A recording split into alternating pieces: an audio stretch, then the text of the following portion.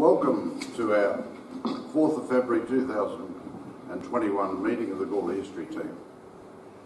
In this COVID world, we have successfully seated at the required spacing 60 members and guests to hear Adam Pellen address us on the history of Craiglea, the mansion in High Street which is behind the Institute. Adam, along with his wife Zara, purchased and moved into Craiglea in the year 2000 with their three sons. Adam has spent most of his working life as a public servant, firstly with the tax office and currently with the Australian Bureau of Statistics. His interests include weight training, yoga, classical literature and of course historical Australian architecture.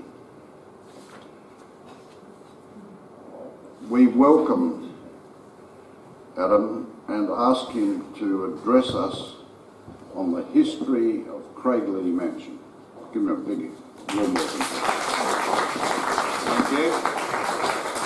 I think you just did my whole first page. Alright, hello, welcome, thanks for having me. Can we have picture number 1, please? Ta-da. It's an old photo, but I love the rainbow.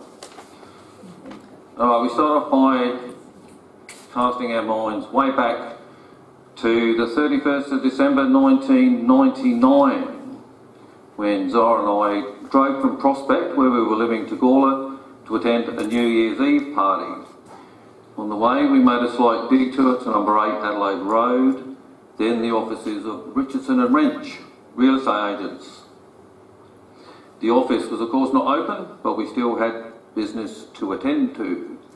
Under the front door we slid an A4 envelope which contained the final documents to secure our purchase of the property at 25 High Street, well known in the town as Craiglea. We both grew up in the northern suburbs. Zara is the daughter of a Greek market gardener family in Craiglea, while I grew up in Elizabeth as part of an English family who emigrated on an assisted passage to the Promised Land. We both knew Gawler. Zara attended school at Evanston Gardens and Gawler High, while my mother often took us on the train up to Gawler to admire the architecture of the town. I recall wandering around what became Martindale Nursing Home, sorry. I'll confess this was mostly quite tedious for a young child who had little interest in old houses, churches or their stone walls. Okay. Zara and I married in 1981, and after a brief period living in Smithfield we bought a 100-year-old double-fronted sandstone villa in Prospect. Though many of our friends were in Gawler or had moved to Gawler in this period, so we're often in the town. I won't get these out of order. Attending the Gawler show and visiting our friends, we often spoke of how much we loved the town and began casually attending open inspections. One day a friend told us about Craiglea being for sale, and so we went to have a look. Larry Richardson of Richardson and Wrench, who had their office on the corner of 7th Street and Adelaide Road, showed us around, which you can imagine took some time. He then sat in the garden, didn't he, to leave us to peruse the place on our own. Hard to describe how we felt. These days when people ask why we bought the property, the simple answer is we fell in love with it and bought it. Then wondered what to do. Then we asked ourselves what we were going to do with it, and the answer is that we just weren't sure. So we can go to slide 2 now, I reckon. Ta-da! I've got a son. I've got another son, but he was somewhere else. The place had seen better days, but retained its grandeur. We learnt a lot about restoration, having worked on our place in Prospect, and felt we were up to take on a larger project, which I admit in hindsight that may have been somewhat naive. Alright, so we go back to the original owner, and I assume builder. There are some gaps in here that I want to fill in, and if anyone can help, that that'd be wonderful.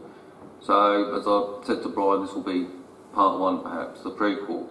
The original owner and, I assume, builder of Craiglea was Dr. William Home Popham, born in Cork in the county of Munster in Ireland in 1820. I found this interesting. He qualified as a doctor in 1820, having already received his LSA, the licence of the Society of Apothecaries, and was a member of the Royal College of Surgeons somehow before he was a doctor, so I don't know how the system worked back in those days. He arrived in South Australia in 1853 and lived in Glenelg until he moved to Gawler in 1858 and moved into Craiglea in 1860. Now, William gathered together a large parcel of land. I imagine there would have been a lot of it around.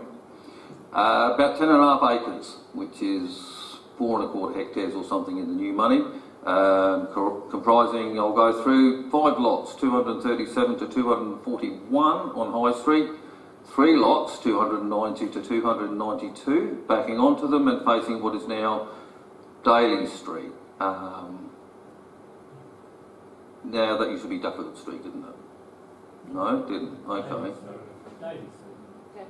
No, just Daly. Thank you. I forgot my red pen. Craiglea was built on lots 237 and 238. At the time, it consisted of the main house without the later addition of the bay window tower, outbuildings including coach house, bakehouse, stables, and of course an outside toilet. These buildings are all still part of Craiglea. Now, Dr. Popham was twice married, firstly to Esther, who was born in 1827 and died 30th September 1861, age 34. She gave birth to Dr. Popham's only son, Francis William Home Popham, who was born in the English Channel in 1848. Now, I'm assuming there's some, well, there had to be some sort of travel there where she went back to England and decided to have a baby in the Channel, and or some, but that's not covered. It just basically says we only know so far that he was born in the English Channel, so I assume Esther was there. He, after she died, he later wed Martha, who was born in 1833 and died 17th of February 1873, age 39, sadly as a result of an accident whereby she fell under the wheels of a moving cart. Lovely. Slow and painful. Now, he was a pretty involved community member. In 1861, he was captain of the Gawler Rifle Volunteers, and in the same year won the first prize, a silver cup worth 20 guineas with 20 sovereigns cash, which would have been a fair bit. In 1868, he held office as East Ward Councillor of the Gawler Corporation for 2 years. He was a formidable chess player, representing Gawler and winning the telegraph match against Port Adelaide. There are 2 popular stories and a rather tragic one regarding Dr. Popham. The better known concerns his cannon. Can I have the next picture? Isn't that beautiful? I said I wouldn't go off topic, didn't I? This was interesting too. It's believed to have come from the HMS Buffalo, the ship that we all remember from social studies, brought the first settlers to South Australia. It was bought for Dr. Popham by George Corsby, a local entrepreneur who had many business interests in Gawler and in Adelaide. This small armament is a 6-pounder carronade. A carronade is a short, smooth-bore cast iron cannon which was used by the Royal Navy. It was first produced by the Carron Company, an ironworks in Falkirk, Scotland, and was used from the 1770s to the 1850s, its main function being to serve as a powerful short-range anti-ship and anti-crew weapon. Dr. Popham was in possession of this cannon when he lived in Glenelg and first fired it to commemorate the coming of age of South Australia on the 28th of December 1857. There's a suggestion that he brought 2 cannons to Gawler, or 2 cannon I should say, but no more information has yet come to light. Early in 1866, the residents of Gawler were advised that they would be given notice that the English mail had arrived by the discharge of a 6-pounder gun and by the hoisting of the usual checkered flag with a black ball on top. I don't know anything about a flagpole, but the cannon was used not only to signal the arrival of the mail, but also to herald many events in Gawler, including the arrival of the Duke of Edinburgh at Port Adelaide in 1867. It was one of 2 cannons which were fired as a vice-regal salute to the Governor, Sir James Ferguson, and for the occasion of the laying of the foundation for the Gawler Institute on the 30th of May 1870. And my favourite, it was fired to warn the citizens of Gawler on the 3rd of July 1888, when it was thought that the Russians were coming to invade the country. I don't know what we were supposed to do at the time. In 1953, Dr. Popham's granddaughter offered the cannon to Gawler Council for some reason. The offer was declined, one councillor remarking that the town had already had 2 cannon that they were trying to get rid of.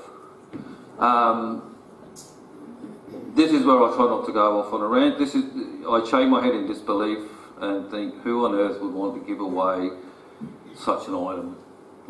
I remember seeing it in the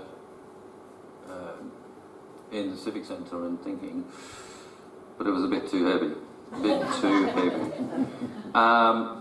Now, there was a rather, the second one is a rather dark story, which I suppose appropriately I'm grateful to Alison, who ran the Gawler Dark History Tours, if anyone remembers. And she always told, she would tell this story, and she actually got an excerpt from the South Australian Advertiser, 1867, November 29th. And I'll read it. It's pretty tragic. One of the most heart-rending scenes that ever occurred in this colony took place this day in Gawler, resulting in the death by suffocation and burning of 2 children, boys aged 4 and 11 and 5 years. The fire started in some sheds where straw was kept. The fire quickly raged over the whole space of the sheds, but some persons in Murray Street, seeing the smoke, hastened to the place, and Dr. Popham, having plenty of water on hand, a large number of willing hands set to work and soon brought the flames under control. While the men were pouring water over the straw and moving the burning rafters therefrom, they discovered 2 poor little boys in the corner of the shed, burnt almost to a cinder. One of the elder, named Ernest Tully, stepson of Dr. Popham, was lying on his back with all the clothes burnt off and the flesh cracked. Oh, did go into detail. Flesh cracked in various parts of the body. This boy was the most burnt and was hardly recognisable. The other boy, son of David Tomlinson, iron founder, was a fine little fellow and was lying on his face and hands, his back fearfully burnt. Apparently the stepson had a thing about matches, and as much as they could keep them away from him that day, they failed. So I won't read the rest of the horror. But yes, that was... yes, that's a horrible thing. Well, we'll go on to the third item of interest. Confirm. Let me take 3.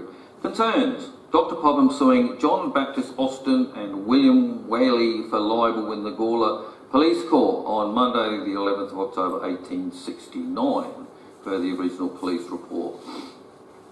Dr. Popham accused the pair of unlawfully, wickedly, maliciously intending to injure, vilify and prejudice and deprive him of his good name, fame and credit and reputation, and to bring him into public contempt, scandal, infamy and disgrace.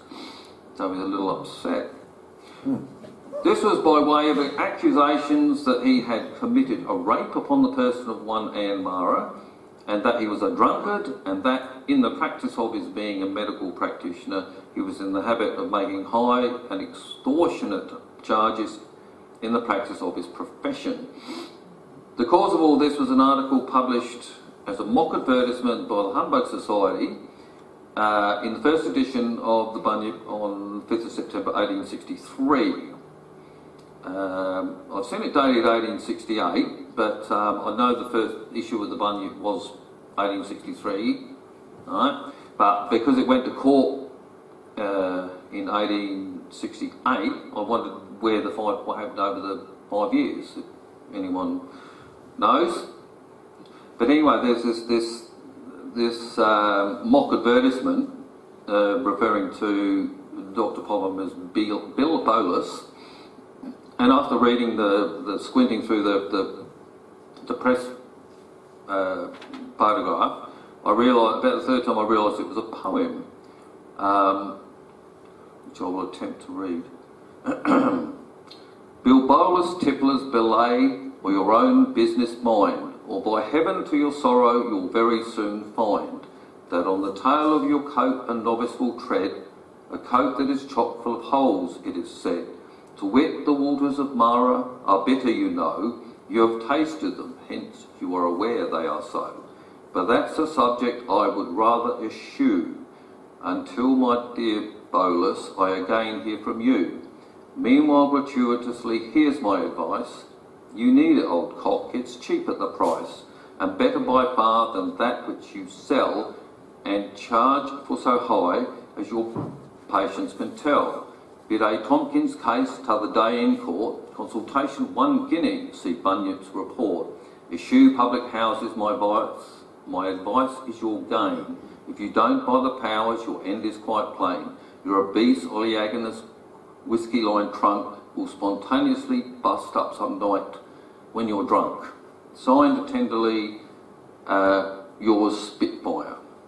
So, yeah, there was some accusations in there, and there's some quite interesting details with the biblical reference to Mara, which is in Exodus, but I might put some notes on when we get it up on the website. Now, Dr. Popham sought £500 in damages, which is sort of a huge amount of money. He must have been he was a humbugger himself, wasn't he? No. No? I reckon he was a humbucker. Seeking $500 in damages for these accusations. Now, whilst I can't locate further proceedings, because the above court sitting was adjourned, setting forth the judgment for a later date, and all I can find is that Dr. Popham did eventually win. He won his case, but was awarded a shilling in damages. So there's something happened there. An intriguing story with a number of blank spots. I hope to fill. Now, this Dr. Popham, our first Dr. Popham, died in 1871, age 51. Death certificate shows no cause of death. Another mystery, perhaps. His impressive grave stands in the Anglican Cemetery on Cheek Avenue. Picture 4, please.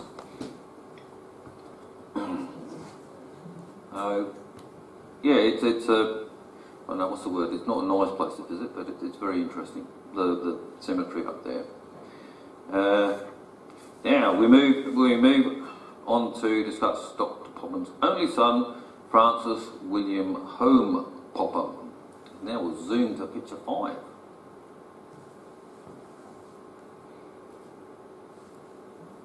This one might sit here for a while because it's the only member of the family for whom we have a picture. Now, according to Coombs' History Gawler, 1837 to 1908, reminds us again, he's born in the English Channel. He came to Gawler as a boy, aged 10. At some time, probably in his late teens, he returned to England and followed his father by pursuing a medical career. Once qualified, he served on the surgical staff of the Germans in the Franco-Prussian War, which ran for 7 months from July 1870 to January 1871. When he returned to Gawler in 1872 to carry on his father's practice. Now, here's another one who was very involved locally. The list of activities include being on the committee that organised the erection of the McKinley Monument. He was president of the Gawler Cricket Club. In 1883, he was appointed First Officer of Health for the town of Gawler. He was the president of the Gawler Institute in 1881, 1884 and 1885. He was master of our local Masonic Lodge, the Lodge of Fidelity No. 5, which still stands on Lynnock Road. He convened the meeting that went on to form the Gawler Jockey Club. He was a member of the Gawler Club who met in the basement of the Gawler Institute. He also acquired the rank of Colonel Brigadier Surgeon in the South Australian Forces. He married Julia Clark on November the 5th, 1874. Julia lived until 1890. She was 37, dropping like flies. Francis remarried a year later. His bride was Anne Elizabeth Clendenning. He died in 1903 and was buried in St George's Anglican Cemetery. In 1904, his second wife, Anne, who survived him, presented an oak lectern to the St George's Anglican Church in Orleans Square, Cowan Street, as a memorial to her husband. I would like to get a picture of that, so I'll have to wander in one day. I haven't seen one. The title of the land owned by her husband had been transferred to Anne on the 3rd of April 1897. After her husband's death, she leased Craiglea, and it's presumed the practice to a Dr. Verdon Fuchs in March 1903. By then she'd moved out of Gawler and was living in North Adelaide. Later that year she sold off a portion of her real estate holdings, retaining Craiglea, the house and outbuildings, and 3.5 acre blocks in Daly Street, which provided her with an income. In 1908 she leased all her remaining properties apart from lot 290, sometimes known as Popham's Row, which she retained for the rental income, and in 1910 that lease was transferred to a Dr. Alfred Stokes. Now we got a bit. The research was what's a good word I wrote. Proved a little difficult and inclusive as to what happened between about then and until Milton the Doulas bought it. And I know that he ran a bed and breakfast and later leased the house to well-known local chefs, Cows and Tony Spencer, who ran a popular fine dining restaurant which was called Popham's. Once the restaurant closed, the house became vacant and remained so for a number of years. You can stand up. Oh. Okay, then picture 6, please. And then we came along. We've resided on the property for over 20 years now, and those 20 odd years become, of course, a part of the property's ongoing history. Going back to our first days, I recall walking out onto the balcony, looking down toward High Street, and I thought I'd entered a time portal and called the family to take a look at a number of penny farthing bicycles rolling up and down the street. It was, of course, the time Gawler was a location for the start of the Tour Down Under, which was a long time ago. Other discoveries were less pleasant. The house had been vacant for a few years and the rats had moved in. We often recall that they didn't scurry about as one might expect, but actually sauntered. And they looked at us disdainfully as though we were the intruders. Possums had made their home in the attic, scrabbling, causing a bit of concern at night. It took some time, money and effort, but after a while the house is now mostly rodent-free. What we like to call the drawing room, the large bay-windowed ground floor room, has westerly facing windows. Unfortunately, while the house remained empty, these windows had no curtains, no coverings at all. This resulted in most of the original parquetry floor, or is it marquetry? Floor being damaged beyond repair by constant, often searing heat. We reluctantly pulled it up, but I did manage to save a few bits to do something with somewhere. We had to do that so that we could get we thought we'd get the floorboards sanded, and upon consulting the appropriately qualified professionals, we discovered that the joists underlying the floorboards were buckled beyond repair and would need to be replaced. Okay. The floorboards and joists were removed, and remembering these old houses had no foundations, we were left with a magnificent room with a 14-foot ceiling, marble fireplace and a dirt floor. The kids loved it and called it the dirt room, and used to invite their friends over to come and play and great stuff. We've probably got some photos somewhere. At this time, the previous owners continued to live in the stables, awaiting the completion of their new home. When they moved out, we were able to rent the stables to a local publican. At this time, the building consisted of an open living area downstairs with a kitchen and a bathroom. The hay loft was accessible by the way of the original ladder leading to a small metre-wide opening in the floor. At this time, early 2000s, as mentioned, I was working with the Australian Taxation Office. I took on the role of a GSC advisor to the Barossa area and was able to work from home, provided with a vehicle, laptop and some of us recall the big brick of a mobile phone, but it was very cutting edge at the time. Working at home provided with us with the opportunity to pursue another venture. We'd been contemplating starting up a bed and breakfast.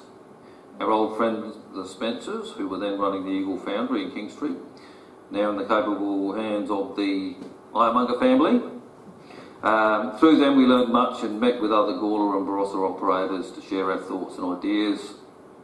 We found accommodation in Gawler was quite in demand.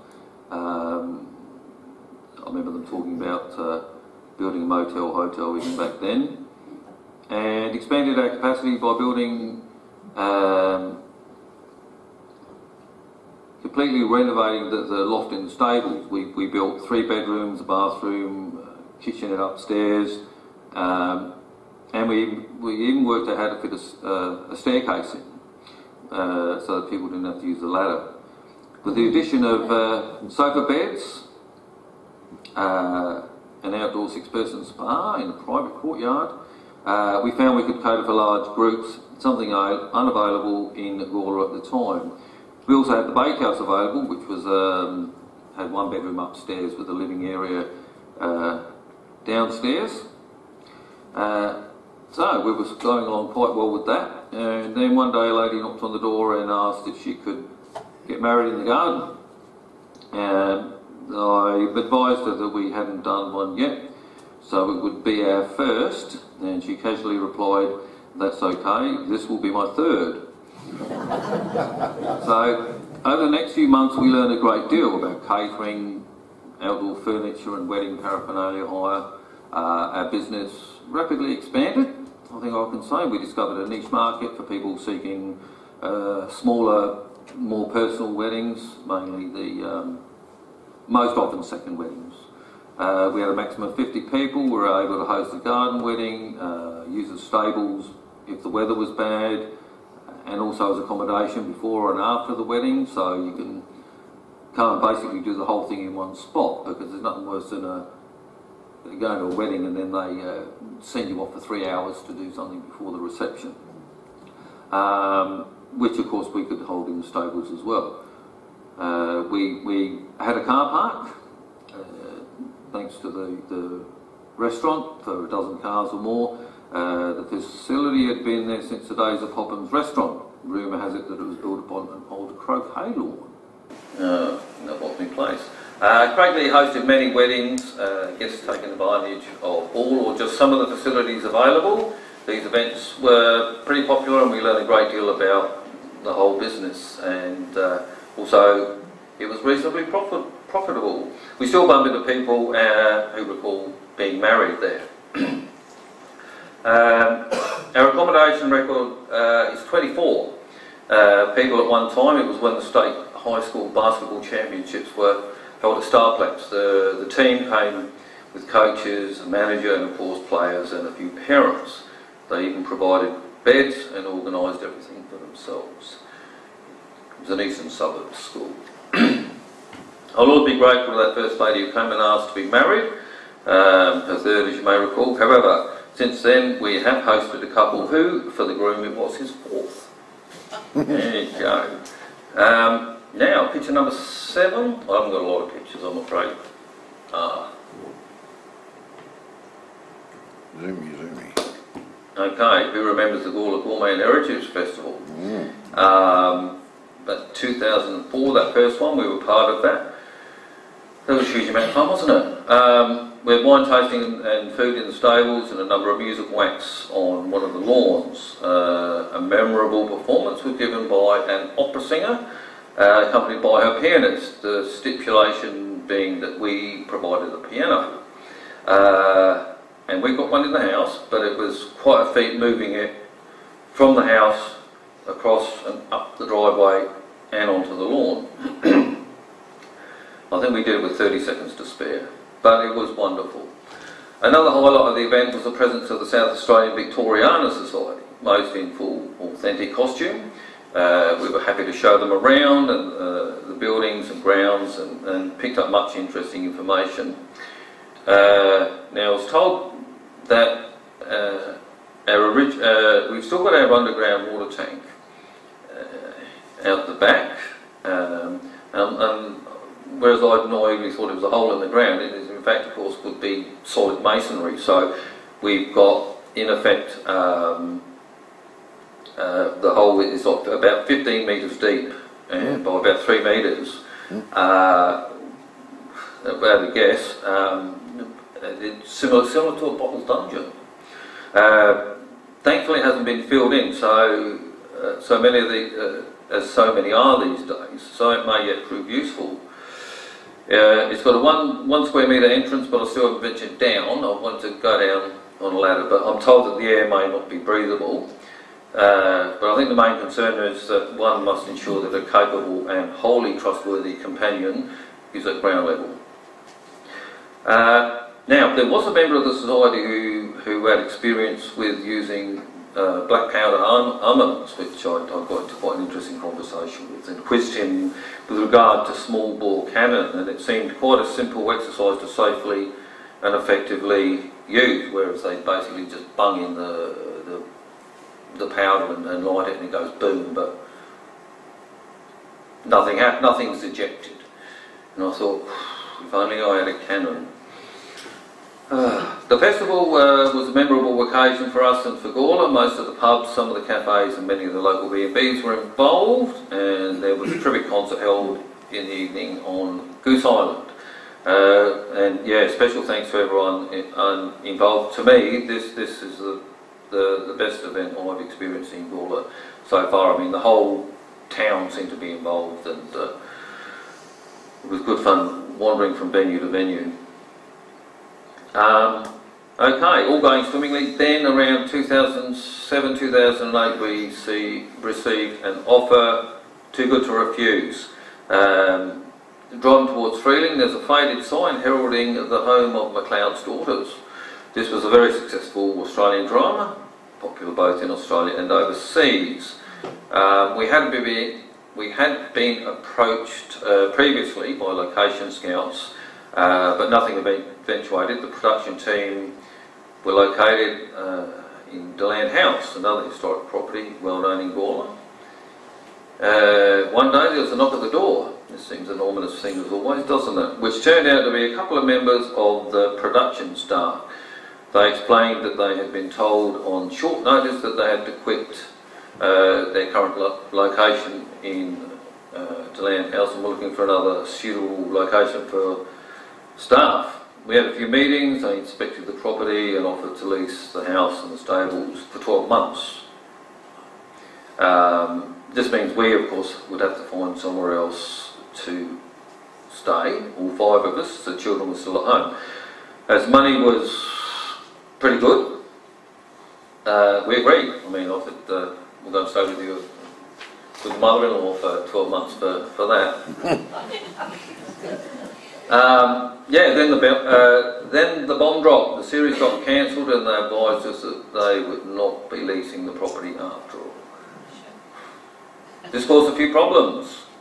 We'd not only cancelled all our future bookings, including a wedding. I didn't feel too bad about that because it was nearly 2 years away. But also, I'd cancelled all our print advertising, which in those days, which doesn't seem that long ago now, was a common medium at the time. So, you know, you take your ad out the yellow pages and in the SA Great brochures and everything else.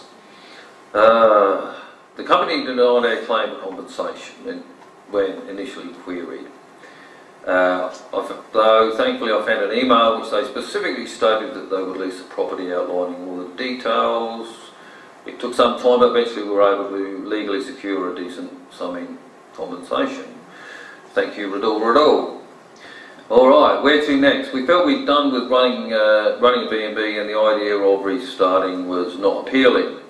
Plan was to rent out the 2 properties, the stables and the bakehouse, to residential tenants. In order to do this, we needed to clear out a lot of furniture, lots of beds, lots of TVs, so we held a garage sale. It was a well-attended event. There were a few people who came just to have a look, but why not? We sold quite a lot of stuff, but the main thing was moving it out so that we could begin our next phase. A sign of the times was that we could not rid ourselves of the televisions we had. We had a big body, if you remember them, this is ancient history now, big TVs like this, 68cm, and we literally could not give it away, you know. No one, I said, take it, put it in your garage to watch the cricket or something. Internet, no one interested. One bloke I fell in conversation with told me he lived in the house some years ago as a child. I occasionally mentioned he could live there again if he liked, as we were renting out the stables, the location of the garage sale. I thought little of that conversation until he returned later in the day with his elderly mother and said he'd like to rent the stables. We made the arrangements and he moved in with his wife and daughter and is still there to this day. The bakehouse was occupied by a family friend until one of my sons moved in. And with this matter settled, I was able to take that job with Bureau Statistics. Now, the last subject I'd like to discuss is one that has raised many questions regarding, in more than merely monetary terms, of maintaining historical structures. Can we have picture 8, please? Oh, the crack wasn't that big. There it is. That's ancient history now too, isn't it? Okay, the saga began, well, in earnest in 2014. 40 metres or so long wall at the front of our property. The years leading up to the final satisfactory resolution saw a great deal of contention, not least with Waller Council. Simply put, it was recognised by both parties that the wall was in need of repair, or if that failed, demolition. Early on I received numerous a tedious amount of engineers' reports from the council, all of which basically said the wall could not be saved and included very expensive solutions with sunken iron girders, complete with rebuilding replacement, with Besser blocks and touched up with something to make it look old, because of course everything has to be old.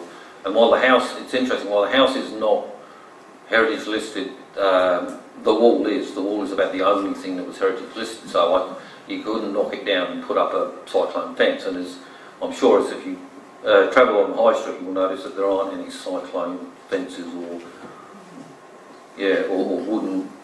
wooden homemade fences or anything at all, because they're not allowed. We've gone off topic. Okay, most of these suggestions would have priced like well over $100,000. And the only option I was told was demolition. There was also the question that the wall was, at least in part, on public land. This caused a few fruitless legal arguments, so I won't discuss the matter further here. I'd had a few ideas myself and was pleasantly surprised when speaking with a serving member of the council, together with an experienced mason. It was deemed possible that if we removed the soil from behind the wall, it could be gradually repaired. I recall thinking at the time that that's the best piece of knowledge I drew from my years with the taxation office, was the different legal status of repairing a wall and building a new one. We could hit the next slide now. I'm not, it's probably going to look pretty dark, but basically, to test and confirm the plan, what I did was I in true, God knows how, true hero style, I got behind the wall, approximately 8 metres of it on the southern end, which is separated from the major part of the wall by some steps. I physically dug 2 metres down behind the wall, pick and shovel, and the stonemason erected supports. The masons set to work and successfully repaired the section in question. Further consultation with the council was positive. It was agreed that we could go ahead with the repairs. Then the very good news came that the council would apply for a state government grant to the amount of half the cost of the repair, and so everything going swimmingly. Until one morning, the best word I could pick is belligerent. Member of council staff approached me as I was out the front admiring the progress of the work. He pointed out what was, I admit, a new crack that had appeared in the wall. He said the wall was dangerous and was a threat to people walking by. He was going to close off half the street lengthwise and erect traffic lights to control the traffic flow, and he smugly told me that I'd have to pay for it. So this happened. Next one, please. Ta-da. Not sure of the house though. And what happened next was when the mason came along, he took one look at the crack and declared that it had obviously been caused by a large truck, possibly reversing out of the Golden Police car park. The point of the impact was quite obvious once it was pointed out,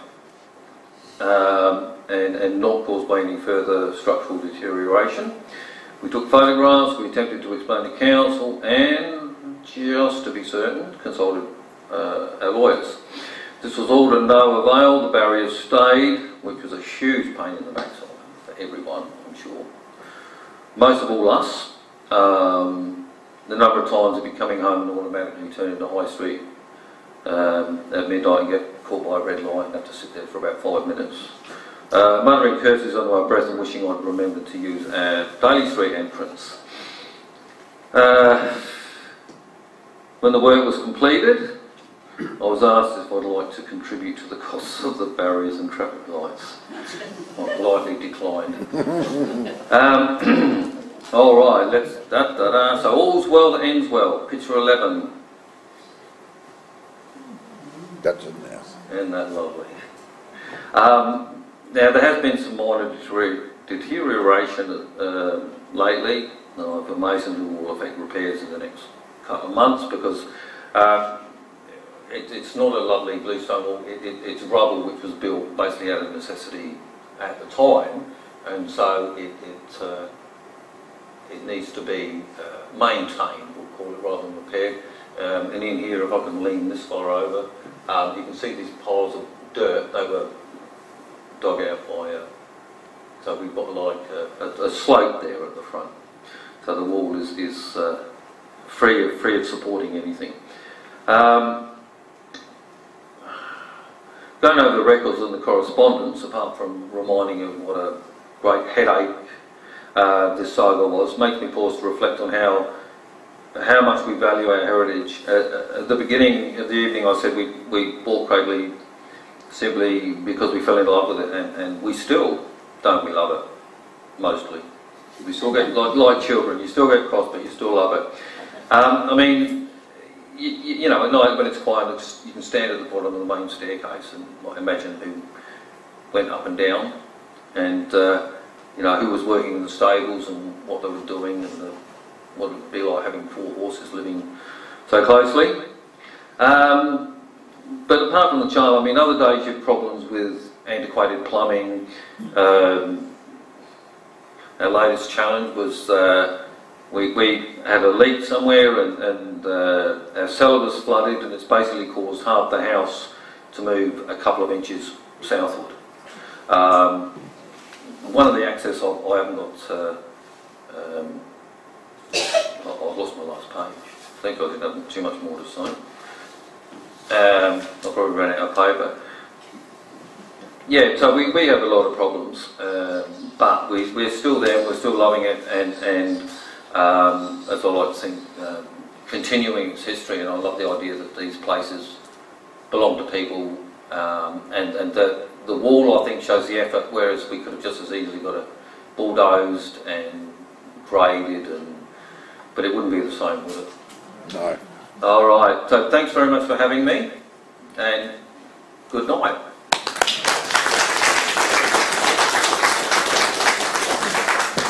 Are there questions? Questions? Is there any knowledge, I'll start it off, is there any knowledge of why the doctor's son died? He was only in his 50s, I think. Have you learned? I don't know, they seem to just... They pop off fairly young, don't they? Yeah, I mean, and I think the only cause of death was his second... No. Carol Jackson. No, we had one rolled over by a car, and one that I think Dr. Francis was first wife of a pleurisy or something I saw, but that was only an anecdote. Right. I mentioned. Yes, Owen. Was that the wall that there was some discrepancy as to whether it was on council land or on your land? Yes. Yeah. What was the end result of that? Well, it was partly on each, because of course in those days... Partly on each? Partly ours and partly the council. Oh, right. Because of course in those days they thought, well, we're going to put a road here, we'll put a wall here, and when they come along and put pegs in and everything else. So it was about 50-50, and I mean I've got a letter dated 2015 that states legally it was, but basically that meant it wasn't so much that we could try to make the council pay for it and say, oh, it's your wall, you fix it. The idea was that you can't just knock this down and blame me. You can't knock, because this is mine and this is yours. So you've got to make like two separate decisions, which is too much for, Thank you. Any others? Yes. Yes. Are there any descendants of Dr. Popham? Are there any descendants of Dr. Popham? Not that I know, apart from the last one who, his granddaughter, who for some bizarre reason gave away the cannon. Right. But I've had a lot of leads, and so I've got a lot of half stories that I haven't put in, and I've found quite interesting, because it all happened near the end, and as I was putting it all together, and I'd find little bits and pieces, and think I'll have to follow this up, and I'd think next time. Good day. If you'll have me. Yeah. Stay there. I'll now ask Ken Edwards to come in and give the vote of thanks. If anybody knows this man here, they know he's got a nerve like goodness knows what. I'm not a member of the society, The history team. team. I'd love to join, but our meeting night clashes with another organisation with which I'm very closely associated. But we did own number 8 Daly Street, and I was told by our neighbour when we moved in 1976, Rich Button, someone may know the name, that our driveway was in fact the original driveway of Craiglea. And next door to us, of course, were the series of 4 little single-storey cottages which were built by Popham Senior as a source of income for his son while he was studying. There's another alternative story, so you can pick which one you like. But anyway, that's by the by. Thank you, Adam.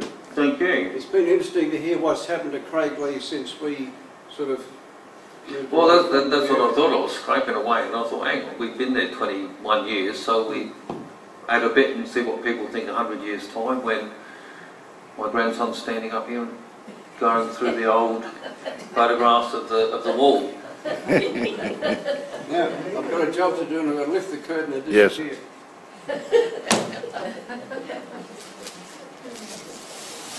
Cooey. It took me ages to prepare this, but I... Thank you very much. Okay.